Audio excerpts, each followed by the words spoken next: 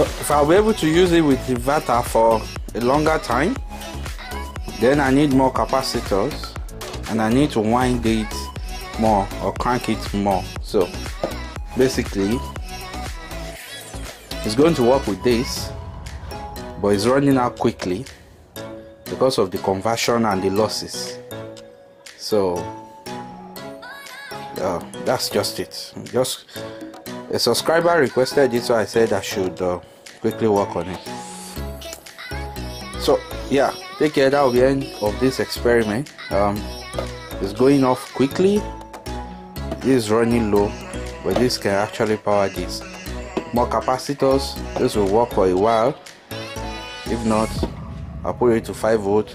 It will be very slow charging, but it's going to last longer if plugged directly via the USB. So that's that. I hope you enjoyed this video. Please like, share. I'll see you. Bye.